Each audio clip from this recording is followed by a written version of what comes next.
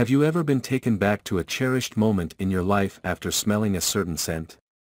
It turns out that smells are more effective than words in evoking positive memories, and can potentially help people with depression break free from negative thought patterns. A study from the University of Pittsburgh exposed 32 people between the ages of 18 and 55 with major depressive disorder to 12 scents in jars, including Vicks VapoRub, ground coffee, coconut oil, cumin powder, red wine, vanilla extract, clove bulbs, shoe polish, orange essential oil, and ketchup, after smelling the vial.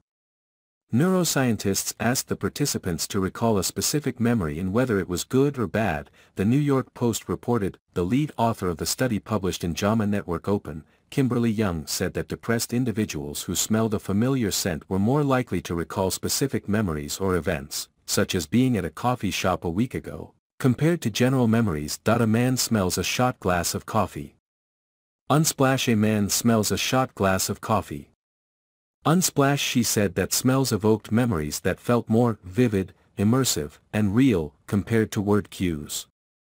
It was surprising to me that nobody thought to look at memory recall in depressed individuals using scent cues before. Young, who is also an associate professor of psychiatry at the University of Pittsburgh School of Medicine, said in a press release. Young found that the amygdala, a part of the brain responsible for controlling the fight or flight response, aids in memory recall by directing attention to specific events. A woman smells a bottle of essential oil. Unsplash. A woman smells a bottle of essential oil.